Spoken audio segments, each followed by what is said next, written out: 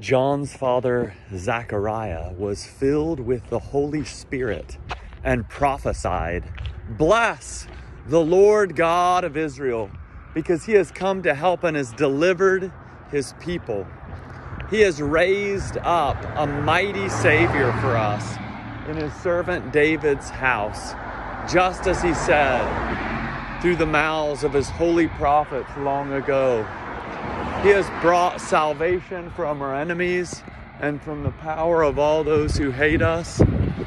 He has shown the mercy promised to our ancestors and remembered his holy covenant, the solemn pledge he made to our ancestor Abraham, so that we could serve him without fear."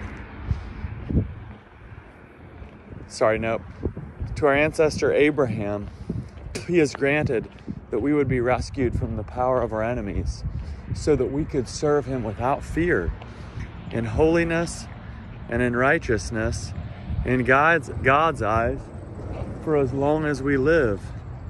You, child, will be called a prophet of the Most High, for you will go before the Lord to prepare his way. You'll tell his people how to be saved through the forgiveness of our sins.